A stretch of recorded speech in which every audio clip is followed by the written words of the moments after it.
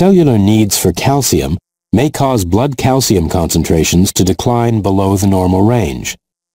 This decrease stimulates the principal cells in the parathyroid gland to secrete parathyroid hormone.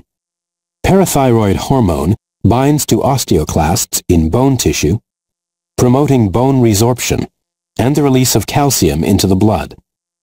As calcium enters the blood calcium concentration is restored to normal levels. Parathyroid hormone also binds to kidney cells and promotes the production of calcitriol. Calcitriol binds with intestinal cells, causing them to increase absorption of calcium, which enters the bloodstream, restoring calcium levels to normal. Increased parathyroid hormone secretion promotes bone resorption and the production of calcitriol. The result of these actions is an increase in blood calcium levels.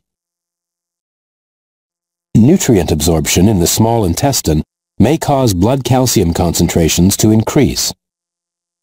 This rise stimulates parafollicular cells in the thyroid gland to secrete calcitonin. Calcitonin interacts with osteoblasts in bone tissue and stimulates them to take up blood calcium and deposit it in the bone matrix. This lowers the blood calcium concentration to normal.